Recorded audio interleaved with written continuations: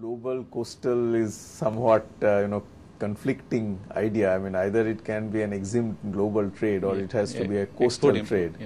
In India's exempt trade, the Indian line's share was as high as more than 40% in the 80s.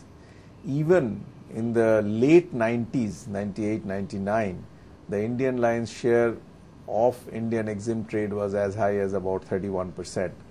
But unfortunately today it is well below 10%. So there has been a very, very steep decline which causes concern to all concerned, because the freight and charter hire earned by an Indian shipping company, a very large portion of that, nearly 67%, gets plowed back into the country's economy.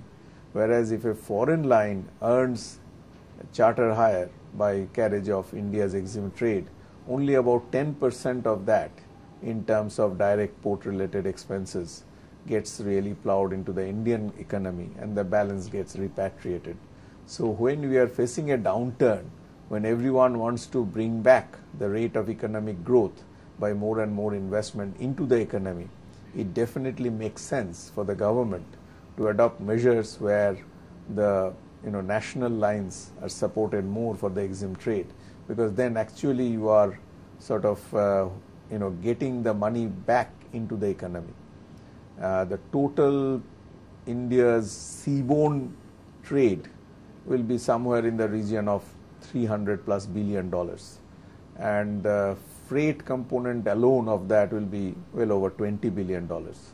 So today, if just about $2.5–3 billion is earned by the Indian shipping companies for Indian exempt trade, it means that more than $17 billion is earned by the foreign shipping companies.